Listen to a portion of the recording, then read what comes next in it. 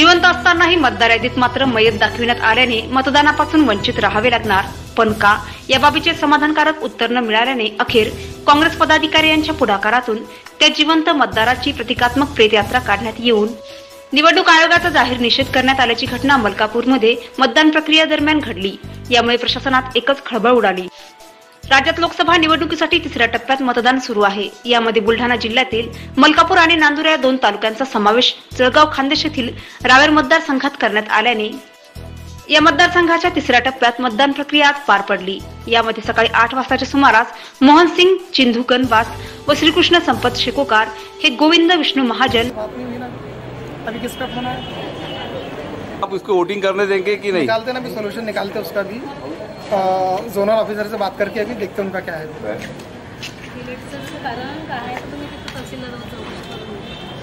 आता यांना इथे विद्यालयावरील बूथ क्रमांक 166 वर मतदानाकरता गेले असता मतदार यादीमध्ये त्यांचे नाव समाविष्ट असतानाही नावासमोर मात्र मयत दाखविण्यात आल्याने त्यांना मतदानापासून वंचित राहावे लागणार, ही बाब उमजली।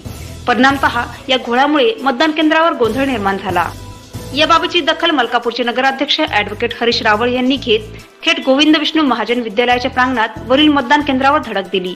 येथे मतदान केंद्रावरील मतदार यादीत त्या मतदाराचे नाव व फोटो होता, परंतु त्यापुढे व्हॅलियर डिलीट अर्थात जिवंत माणसाला त्या रेकॉर्डनुसार मयत दाखविण्यात आले होते। या संदर्भात ॲडव्होकेट रावळ यांनी बीएलओ कडे व नंतर झोनल ऑफिसरकडे चौकशी केली।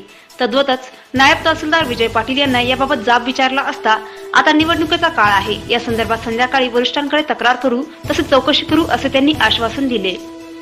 मात्र आता त्या मतदारांना मतदानापासून वंचित राहावे लागणार या बाबीने येथे जोर धरला व आंदोलनाचा जोर चढला व मोहनसिंग गणबास या जिवंत मतदाराला तिरडीवर झोपवण्यात आले व ज्या पद्धतीने मृतकाला तिरडीवर बांधले जाते त्या पद्धतीने या जिवंत मतदारालाही बांधण्यात आले। 4 खांदेकरी यांनी खांदे देत तिरडी रथयात्रेत ठेवली। स्वामी विवेकानंद आश्रमाजवळून ही अंत्ययात्रा टिटव धरून बसस्थानकाजवळून बुलढाणा रोड मार्गे थेट तहसील कार्यालयावर धडकली। दरम्यान डफळ्याच्या निनादात निवडणूक आयोग मुर्दाबाद, शासन प्रशासनाचा धिक्कार असो अशा गगनभेदी घोषणा देण्यात आल्या।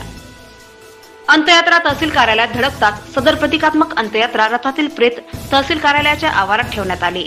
येथे आधीच उपविभागीय पोलीस अधिकारी गिरीश बोबडे व पोलीस निरीक्षक हनुमंत गायकवाड चमूसह तैनात होते। परिस्थिती हाताबाहेर जाऊ नये या बाबीची गांभीर्याने दखल घेत पोलिसांनी या सर्व आंदोलनकर्त्यांना अटक करीत पोलीस स्टेशनमध्ये दाखल केले व या आंदोलनकर्त्यांवर 168, 169, 135 CRPC नुसार गुन्हा दाखल केला।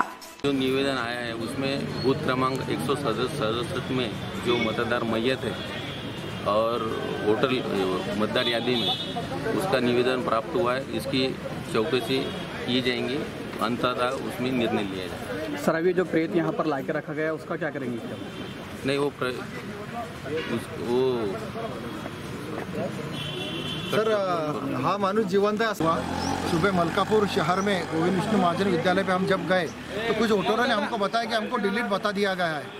फिर हम राजू पाटिल, हमारे जितने भी पदाधिकारी थे, गजानन ठोसर, हम सज्जन वहाँ पे गए और हमारे किशोर गणबास ने बताया कि यहाँ पे कोई जो कार्यकर्ते अपने वोटर है उनको सबको उन्होंने मृत्यु बताया हुआ है। हम प्रिसाइडिंग ऑफिसर से मिले, उन्होंने बताया कि यह आदमी तुम्हारे पास में जिंदा होगा लेकिन हमारे रिकॉर्ड पे ये मरा हुआ है। फिर हमने सब अधिकारियों को पूछा, कोई जवाब देने को तैयार नहीं था, इसलिए उनका निषेध करने के लिए हम प्रतीकात्मक